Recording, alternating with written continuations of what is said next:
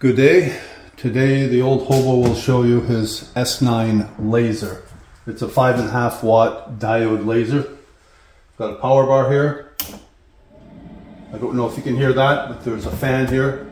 I just put this board in the window when I want to do laser stuff and I exhaust any smoke or fumes out that way. I made this inexpensive cabinet. I painted it black inside just to absorb any reflections. And I've got little lights there that come on. What else do I do in preparation? I turn it on.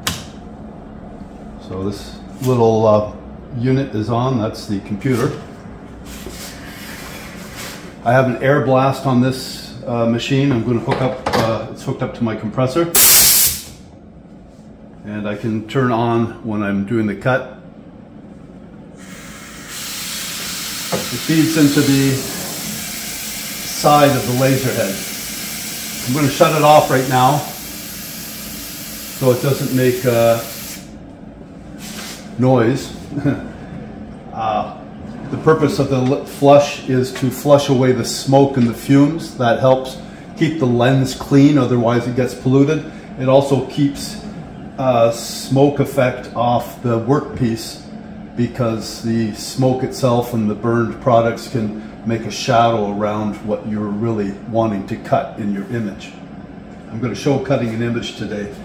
The laptop here is plugged in. The laptop is really the brains. It runs a free program, LaserGRBL version 7.14.0. But that is the freeware you can use. There are other ones you can purchase that have more capabilities. So far for me, this has been just fine. So to describe what's going on here, this is a bamboo laminated cutting board from the dollar store. I think it cost me $3. And I'm going to make a logo there for somebody who's doing me a favor. A yacht club that's allowing me to use their facilities, their ramp, for our upcoming trip. So what I've done on it, I don't know if you can see, I've put some tape on just to indicate the center of the workpiece, because I can locate this by eye to the center of the workpiece, and I'll be able to center the image on the workpiece. There's this little block here. I think it's a, I forgot what it is here. It's a 15mm block. It's the right size anyhow. 20mm block, sorry, it's a 20mm block. I set it, there's a portion of the carriage here I set underneath. There are two knurled nuts on the back, and I wish they were wing nuts. They'd be a little easier to loosen, but I just, you hear that hit? It's actually setting the distance to the workpiece for ideal focus. There is a good range of focus on this. I've cut some curved surfaces, and it's fallen off several millimeters, and it's still done a good crisp image. And if you're doing multiple passes at high power so that you can cut through, you may do the first millimeter and then you do another pass, another millimeter, and so on all the way through. As long as it stays in focus, it can go deeper and deeper and deeper with each pass. So I've got this, whoops, I've got it set for focus, and I'm setting up the piece in the middle. I'll probably have to move that again after. I've got the fan on, exhausting out the back. Power is on here. I'll turn on the air after.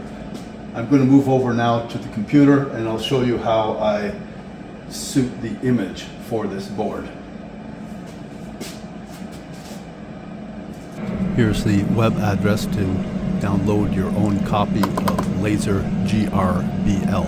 Put it on the device you are going to connect to your S9 laser. There we are. LaserGRBL booted up.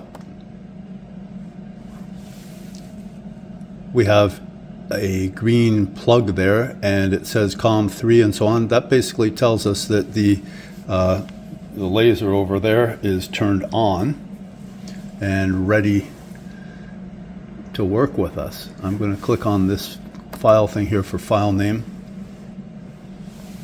There's this logo I want. There's a preview of it. We can do some things here with brightness, contrast, and so on. I think elsewhere we can do some cropping and so on. I prefer to do all the cropping and other things either in Paint, Microsoft Paint, or with the freeware GIMP, G-I-M-P, which is a freeware version of Photoshop. Maybe not as capable, maybe not as easy to use, but what I'm going to do here, conversion tool, we're going to decide what to do. We've got 1-bit dithering. What that means is fill in all the black or all the gray and make it lines. And we can choose some things here, whether we want to go through this way or vertically or diagonally. In this case, we're saying dither, which means it's just going to sort of fill it in pretty much.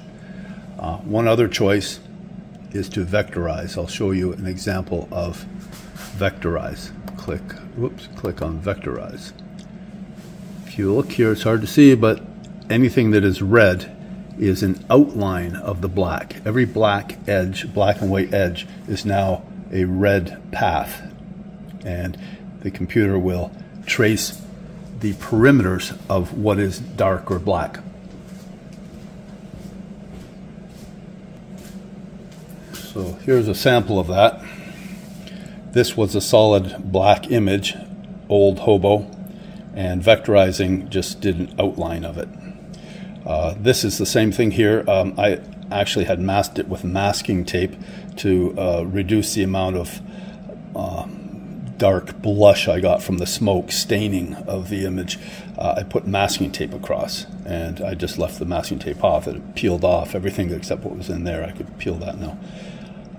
I don't need to use the masking tape now for the most part with the air blast, but there are still advantages to masking. I just use plain masking tape here. They do sell masking products you can buy on Amazon. They're for masking your work. They come in, it's basically blue masking tape, something similar, and it can come in 1 inch, 3 inch, up to 12 inch. You can buy something the size of a paper towel roll that is that, and it's kind of expensive, but for something really fine, especially I think if you're doing metal work, actually you do need this masking, because metal and glass and other things will either transmit the laser light and you'll lose it, or else it'll just bounce it back like a mirror and it won't work. So that's just a little digression there. We're not going to vectorize. We're going to go with the 1-bit dithering. And they've got some different methodologies. The Floyd-Steinberg, okay, that's fine, whatever that is. Direction, horizontal, okay, that's good. 15 lines per millimeter. I'm going to reduce that. That's going to take too long to process, too many lines, too much whatever. Let's just go, I'm experimenting with this, 5 lines per millimeter. Yeah, we'll go, whoops, come on, 7 lines per millimeter. Line preview. Okay, we've got a line preview right there. Fine. There's a bunch of other stuff here you can do, but that's for processing. If you want to crop it, do other things. But we're just going to go next. So we have a dialog box that allows us to specify what speed we want the laser to run at and what power range we want to use. So engraving speed, I'm leaving it at the default of 1,000 millimeters per minute. That's about a meter a minute, which is about 39 inches a minute. There's something here, the mode, dynamic power, and that just means if we had an image here like a grayscale, black, gray, white, it would assign the power level based on how black it was. And so right now it's set to range from 0, which it means 0%, or 1,000, which is 100%. I'll show you something else, power versus speed. This program and most programs you get to run lasers will allow you to run test billets. Okay, and what this shows is the speed of the laser from a slow speed up to full speed. And you can see that in the boxes here. It goes from dark to much lighter. This right here, down here, is power. So you start with a low speed, this in this case about 30%, going up to high speed. And you see it's in this little piece of cheap material from a tangerine box. Oops, it's falling apart there. It's actually cutting through. So you can run a test coupon on some material you're not familiar with and determine what the best setting is for you, depending what you want it to do. If you want it to cut through, or you just want to make a nice dark image. So let me turn out this light. Down at the bottom here is all about sizing, and right now we won't worry about auto size. This image has a certain number of pixels, a certain size, whether you create it in Photoshop or whether it was taken with a camera with a certain whatever. If you did auto size, it would go based on that. Instead, we're going to manually change the size, and you see this little lock icon. That means if we change the width here, and I'm going to change the width to 210 wide, and when I change that, it kept the same aspect ratio because that lock is on, and it's going to make it 189.5 high. Okay, cool. Offset, I'm not going to offset. I'm going to leave it centered. I have never used that offset function, but now I'm going to go create, and we'll wait.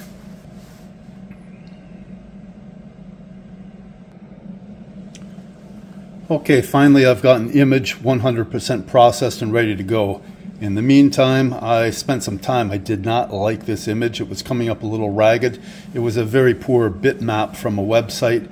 I was able to smooth it out a bit, get the contrast the way I wanted it, and I also reduced the line feed to 3 millimeters, rather 3 passes per millimeter, and that kept the file size and the runtime to a minimum. Right now here, this is how we center the work.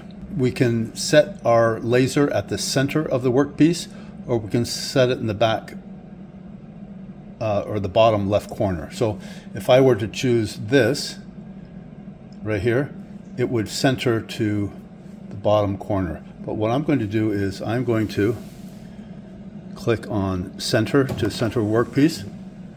Now there was a move, you heard the laser move to where it thought the center was.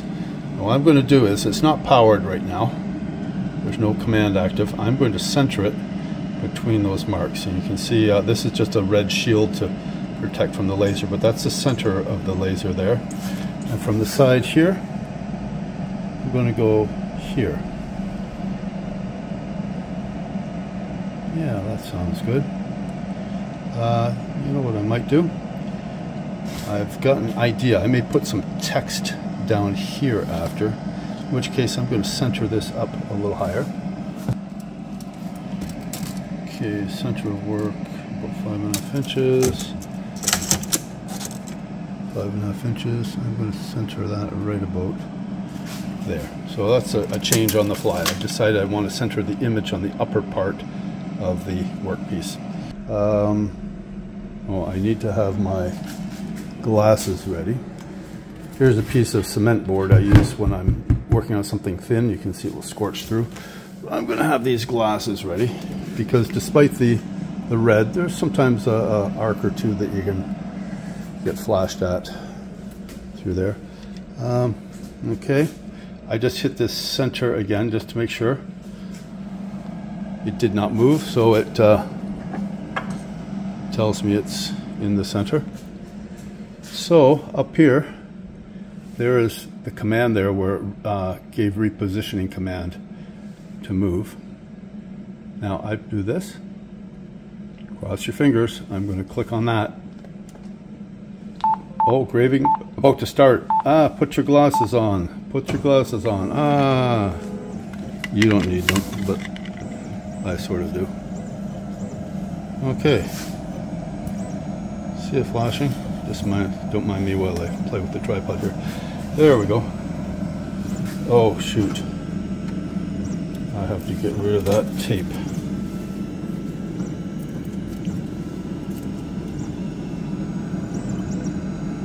have to get rid of this tape here.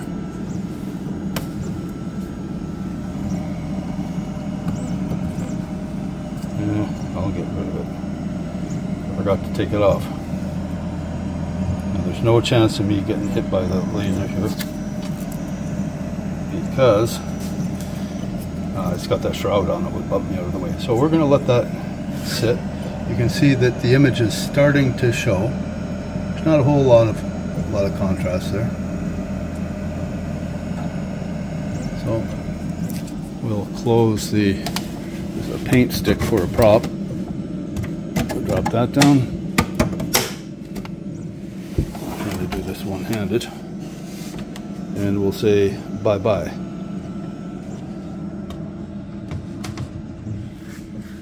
And when should we come back? Estimated time, 42 minutes, some odd seconds. And you can see here, completion, it's completed the green so far. And it's going to work up the image. You can see we ended up with a gray. We're going to have, well, the image is in reverse, but we have the black will be what the white will be what's black cut by the laser. This will be almost white on the inside, and this will be totally white on the outside. Let's wait and see what the finished product looks like. I forgot the air at the beginning here. You notice how it started at the bottom, scanning back and forth, back and forth. See how light it is there, how dark it is there? I forgot to turn on the air assist. And one other effect of the air assist is it adds cooling air, yeah, but it also adds just air to aid combustion. This is with air assist, the lighter stuff is without. So I said I can't continue. This piece right here, I'll run it through the planer and I'll use it for something else. So what I've done is I've made myself, oops, a note that says air assist, yes. I put in this larger thing here. This is actually a cutting board. This is a $4 piece from the dollar store. And I've got it all set to line up again. So this is sort of like take 2.5, I guess. So I'll notice one thing. I have tape here and here just to hold this in place in case I casually bump it. It's not going to hold very much, but if you have a very small piece, let's say you're doing a coaster made out of cork, when you turn on the air assist, it will levitate. It's a demonstration of the Bernoulli effect, so you need to tape it down well. But this is heavy enough it won't move. So, say goodbye for now. Say goodbye for now, that's just the compressor kicking in.